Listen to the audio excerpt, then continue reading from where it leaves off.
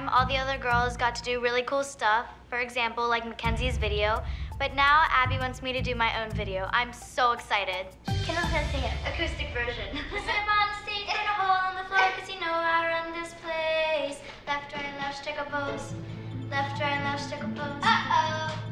I think Kendall really wants to compete with my music video, but I don't want that to happen because we're both different and I'm happy for her anyway. This is such an exciting time for Kendall and Nia. Kendall's been working really hard on her singing, on her music.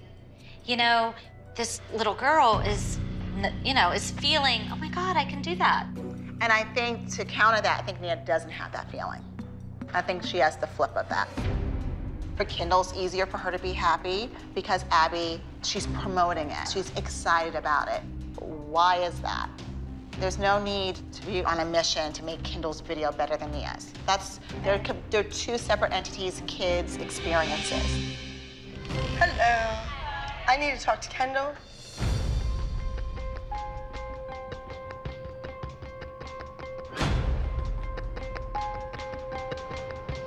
All right, so I want to explain a little bit about the video to you. It's in an airplane hangar, and we're using like the real military. All right, but now listen, you are in charge. We're gonna make you look like the star, we're gonna costume like the star, and you're gonna dance like the star. You need to be on your A game. Holly and Nia and the little kind of backstabbing. For her to do her own project on her own, it's kind of like I'm out for a vengeance, I'm out to compete, I'm out to be better than that. Yes?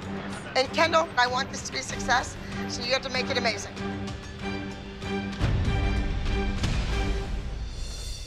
I don't know. I feel a little bit overshadowed with Nia's music and her video, and it's almost unfortunate that they're both happening at the same time because I feel like it how should. Nia's video could overshadow you.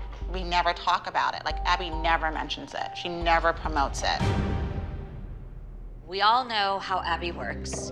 We know she plays favorites, and you know, when she's giving it out, you gotta take it, and that's sort of how I feel right now. She's invested right now with Kendall, and I have to jump on the bandwagon because I have been waiting 4 years to let my kid shine, to say, give her a chance, let's see what she can do. I think she can do it. And this is an opportunity, and I hate for it to be overshadowed by anything, by Abby, by anything.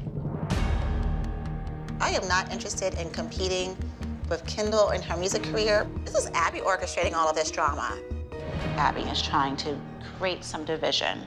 You don't want that one. Remember whose side you're on. I think that's a lot that's at play here.